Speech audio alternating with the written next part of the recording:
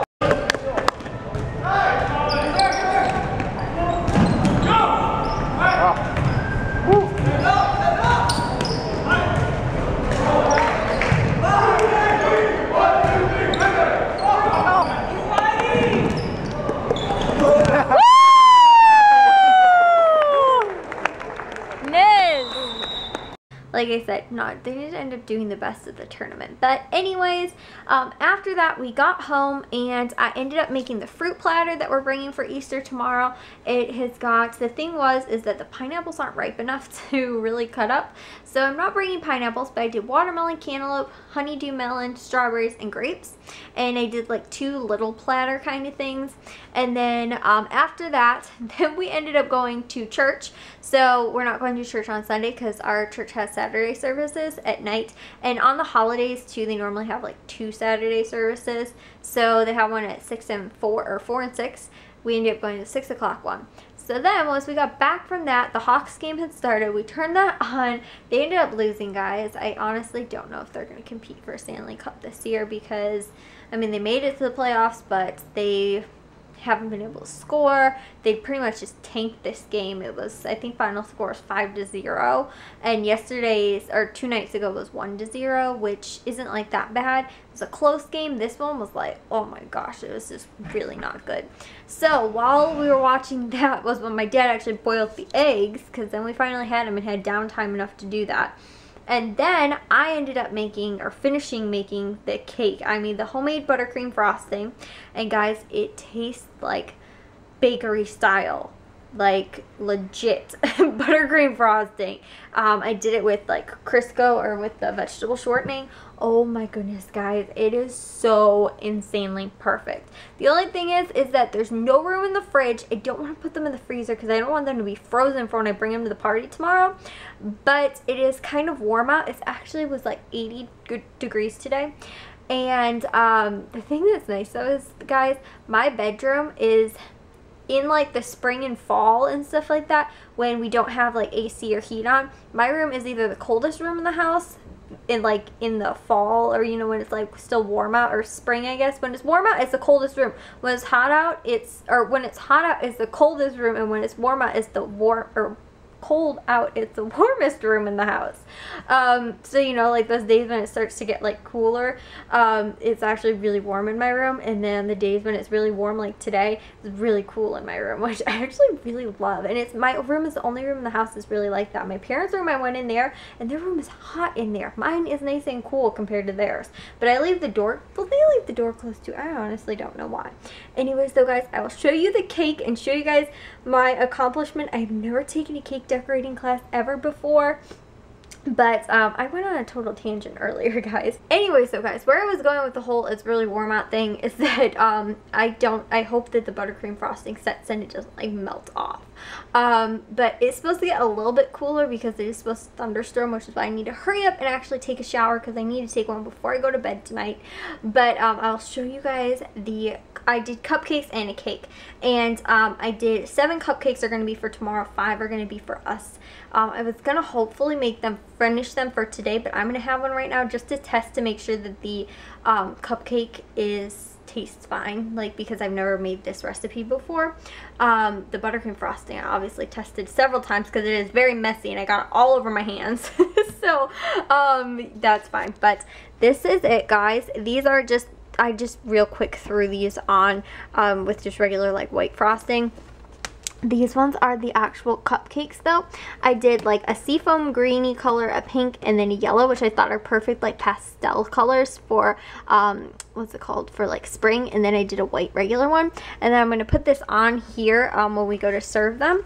And like I said, those are, I'm going to have one right now and leave those for the rest of my family. And here is the cake, guys. We also got this cute little carrying case thingy at Aldi as well for Easter. Well, specifically I got it for Easter, but we can use it for anything really. But I threw the cake inside of this little like pan. It's honestly just like a regular pan, but I thought it would work well, and then that's it. Honestly, guys, I couldn't figure out what I wanted to do with the eyes or the face really, so I was like, I'll just put a nose on there and kind of do some little eyes. But I thought overall it turned out decently well. There's a couple things, I mean, I kind of would have changed a little bit on there, but I didn't fill in the sides, if you guys can tell, only because I couldn't do it in this pan. It was way too difficult. I kind of tried to do it on like the egg part, but it was too hard to do that. And then like the green part there, I feel like it's a little big. It makes the egg look like elongated. But overall, I thought it was like pretty well. I did a decent job, I think. Like I said, I feel like I'm trying to like live up to my aunt who's the baker in the family who isn't going to be there anyway. I think I told you guys that before. But yeah, I'm like, oh my gosh, I'm terrified because, you know, I have like a lot to, I guess, not live up to, but you know, like my cake is gonna not mean a lot, but it's just gonna be like a very like, you know, I have big boots to fill, I guess is what I'm trying to say, because, you know, she is like professional, like baker and stuff like that, and so I'm like, okay, I'm gonna try this year. But I think, like I said, I've never taken a professional cake decorating class. I've never even taken a foods class in high school. I only took one in middle school, and that's because I made you, which was just like a regular like home ec class, half the semester, or no, I don't even remember. It was cooking and it was sewing for like a half of the class year, which wasn't even a full year because you took 3 different, like it was a trimester. So anyways, guys, yeah, I'm gonna real quick try and take a shower and head to bed. Tomorrow's vlog might be a little bit shorter only because we're gonna be out and you know, things like that. But one other thing too that I did get at Aldi, I got a basket. They had a basket of cupcakes cookie cutters. They're all like little spring ones and stuff like that at Aldi, I think for like $2 or $3. And as me and my mom were going through the cookie cutters yesterday, we realized my mom does not have any like Easter or like spring cookie cutters at all. She has like them for every other season, honestly. She bought this like big like 200 count thing and just have been accumulating them over the years, but she has no, with the exception of a cross and like she had 1 flower. And that was it. So I was like, oh, this is perfect. So I was like, okay. So what I actually ended up doing with the fruit platter, and I'll probably show it to you guys tomorrow, or possibly if I take a picture, I'll insert it for you guys now. But I ended up cutting the fruit into like little cookie cutter shapes, so that they're kind of like springy too, because I thought it's cuter than just doing like a plain old fruit platter.